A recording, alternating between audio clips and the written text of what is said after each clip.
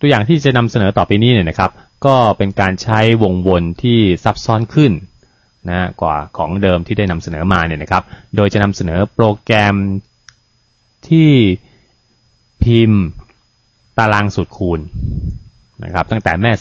2นะจนถึงแม่12ครับครับก็เริ่มด้วย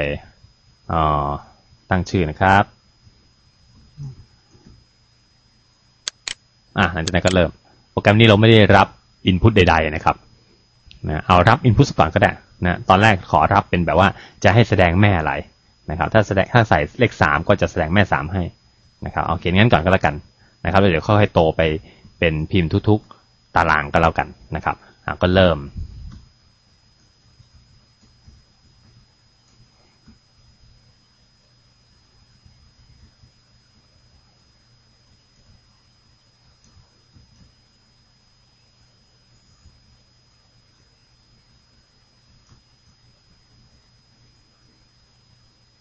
นะครับหลังจากนั้นก็รับนะให้ชื่อ m ก็แล้วกันก็รับเข้ามานะครับแล้วเก็บใส่ตัวแปร m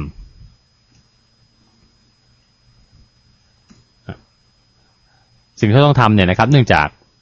เราไม่อยากที่จะมานั่งพิมพ์12บรรทัดนะครับว่า m คูณ1ได้เท่าไหร่ m คูณ2ได้เท่าไหร่ m คูณ3ได้เท่าไหร่นะครับเราก็หันมาใช้วงวนแทนนะครับวงวนที่นี่ก็เป็นเราก็ใช้วงวนมาตรฐานที่เราเขียนกันมานะครับก็คือ while true นะครับแต่นี่เรามั่นใจว่าเราจะเริ่มตั้งแต่ m คูณ2 m คูณ3 m คูณ4นะครับเพราะฉะนั้นเราเริ่มตั้งแต่2นะขอตั้งชื่อว่า2นะครับให้ตัวแปร k 1นะครับชื่อ2นะเริ่มที่2นะครับแน่นอนครับในแต่ละรอบเนี่ยเรามีการพิมพ์ใช่ไหมครับเราก็จะมีการแสดงค่านะครับ mนะครับมาต่อกับ x นะจะได้ดูแล้วเหมือนกับคูณนะครับ m คูณ k 1นะเท่ากับนะครับผลคูณจริงๆของ m กับ k 1นะนี่ก็คือเดี๋ยวจะแสดง m x k 1นะซึ่งค่าของ k 1นะครับอย่างเช่นรอบแรกก็เป็น m คูณ2นะครับแล้วแต่ m มีค่าเท่าไหร่นะครับแล้วก็เท่ากับผลคูณนั้นนะก็แสดงทางจอภาพเมื่อแสดงเสร็จปั๊บนะครับเนี่ยแต่ละ k เนี่ยนะครับก็ต้องเพิ่มค่า k ไปอีก1นะครับแล้วเนื่องจากเราจะไปหยุดที่แม่12หยุดที่คูณถึง12ใช่ไหมครับเพราะฉะนั้นก็ถ้าเมื่อไหร่เป็น13นะเราก็จะเลิกใช่ไหมครับคือตรงนี้เป็น12ปั๊บเพิ่มอีก1นะเป็น13ก็เลิกเท่านี้นะครับลองดูครับ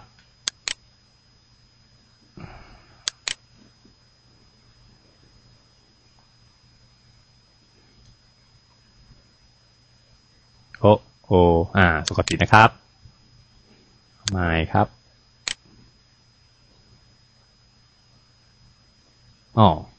ไม่ค่อยสวยนะครับเอาใหม่ครับไม่ควรจะเป็นปิ้นลายนะครับปิ้นเฉยๆนะครับโอเคครับต้องการตารางสูตรคูณแม่3นะครับพอเคาะปั๊บปึ๊บเราก็ได้เนี่ยฮะ3คูณ2เท่ากับ6 3คูณ3 9 3 42 3 55ไปเรื่อยๆนะครับ32 36คราวนี้เราต้องการให้เขาอัตโนมัติเลยนะครับพิมพ์ทีเดียว12แม่ให้เลยนะครับเราก็ไม่ต้องใช้แล้วนะไม่ต้องรับนะขอเขียนเป็นคอมเมนต์ไว้ก่อนนะครับไม่ต้องรับนะครับแต่เราจะใช้ตัวแปร m ใช่ไหมครับตัวแปร m นะครับเราจะเริ่มที่ความจริงเนี่ยนะครับถ้าเราดูทีความจริงเราเขียนผิดนะครับมันต้อง313นะครับมันต้องเริ่ม313 326นะครับเพราะฉะนั้น k 1นี่ต้องเป็นเริ่มที่1นะครับโอเคตอนนี้เราจะเริ่มพิมพ์ในแม่2นะเพราะฉะนั้น m เท่ากับ2นะครับให้สังเกตว่าที่เราเขียนมาตรงนี้นะครับทั้งชุดตรงเนี้ยอันนี้คือพิมพ์ตาราง1ตารางแม่ m นะครับอันนี้ผมก็ขอ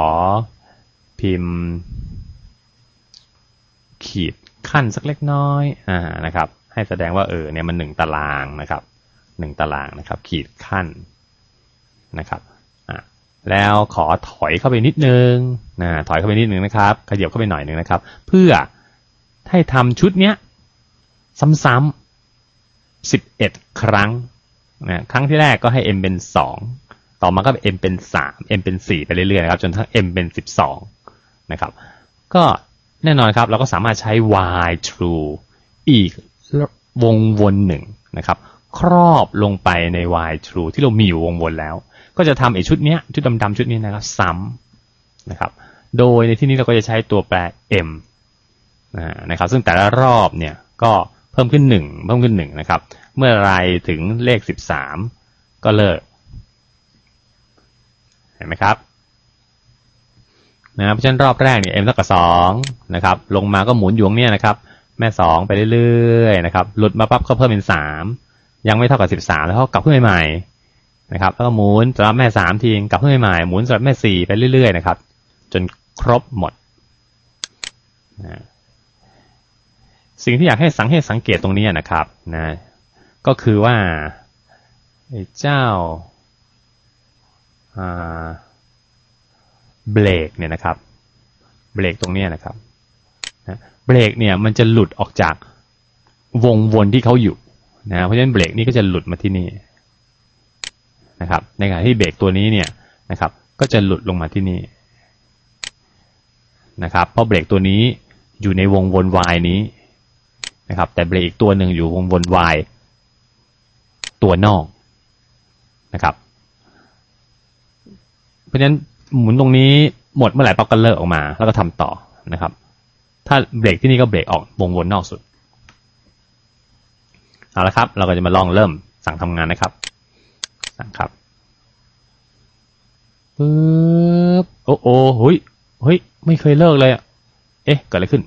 โอ้ยขอเลิกหยุดก่อนครับกลับขึ้นไปดูใหม่ครับปึ๊บ2 1 2นะครับ2 2 4ไปเรื่อยนะครับเดี๋ยวขอโยกอันนี้ขึ้นมาหน่อยนะครับจะได้เห็นภาพใหญ่2 3 2 12 3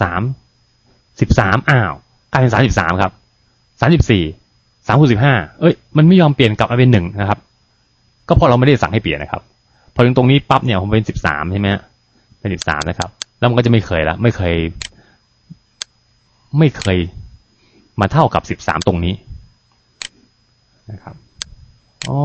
อันนี้เราเขียนผิดนะครับเพราะสังเกตนะครับนี่ k ตรงนี้ครับพอเท่ากับ13นะครับจะหลุดออกมาตรงนี้พอหลุดตรงนี้ปั๊บนะครับ m ก็ถูกเพิ่มอีก1ปึ๊บกลับขึ้นมาข้างบนตอนนี้ k เป็น13นะครับก็มีการพิมพ์ m กับ13แล้วก็บวกเป็น14เห็นไหมครับก็ไม่เท่ากับ13ก็ไม่ยอมเลิกนะครับก็ไม่เคยเลิกแล้วก็จะหมุนนี้ไปเรื่อยๆนะครับเพราะฉะนั้นถ้าจะให้ถูกแล้วก็ควรจะใส่ค่า k เป็น1ตรงนี้นะครับคือเริ่มเข้าวงวนในเนี่ยเมื่อไหร่นะครับ k 1ก็เท่ากับ1นะครับหรือเราจะย้ายตรงนี้มาเลยก็ดีกว่าครับย้ายมาอยู่ที่นี่ก็แล้วกัน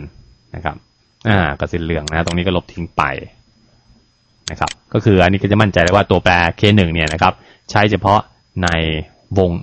กลุ่มคำสั่งกลุ่มนี้เท่านั้นนะครับแล้วก็ k1 ก็จะถูกใช้ในวงวนนี้ด้วยแล้วเริ่มก่อนที่จะเข้าวงวน k1 จะเป็น1เสมอนะครับแล้วก็เพิ่มทีละ1เอาละครับสั่งทำงานใหม่ครับปึ๊บตอนนี้แสดงหมดแล้วนะครับแสดงแล้วหยุดด้วยนะครับแต่ถูกไม่เอ่ยนะครับก็ขึ้นไปดูครับแม่2นะครับไม่ผิดนะครับแม่3ไม่ผิดนะครับแม่4ไม่ผิด5 6 7 8 9 10 11แล้วก็12แล้วก็หมดนะครับจะผิดนิดหน่อยก็เรื่องมันตี2เส้นนะครับถ้าเราอยากให้ตีแค่เส้นเดียวก็ต้องสั่งให้ตีเส้นเดียวนะครับก็คือเผอิญเนี่ยฮะตรงนี้พิมพ์ไปแล้วเส้น1นะครับพอกลับขึ้นข้างบนก็จะพิมพ์อีกเส้น1นะครับเพราะฉะนั้นจะว่าไปแล้วเราก็ไม่ต้องพิมพ์ตรงนี้ก็ได้ครับไม่ต้องแซงตรงนี้นะครับแล้วมาพิมพ์ข้างล่างสุดก่อนจะเลิกโปรแกรมเห็นไหมครับเพราะฉะนั้นเริ่มมาปั๊บก็จะพิมพ์1เส้นบนนะครับแล้วกลับขึ้นมาใหม่แล้วก็พิมพ์อีกพิมพ์1เส้นบนของทุกๆตารางนะครับแล้วก็มาพิมพ์เส้นล่างในคราวท้ายสุดนะครับโอเคครับก็จะได้รูปแบบที่สวยขึ้นโอเคนี่เป็นตัวอย่างครับที่เราสามารถนำวงวนซ้อนอยู่ในอีกวงวนหนึ่งได้นะครับการทำงานก็จะเข้ามาหมุนอยู่ในนี้จนครบปั๊บออกมาเขากลับขึ้นไปวงวนใหญ่แล้วค่อยเข้ามาวงวนใน นะครับหมุนเสร็จก็กลับมาวงวนนอกแล้วก็กลับมาวงในนะครับก็คงจะไม่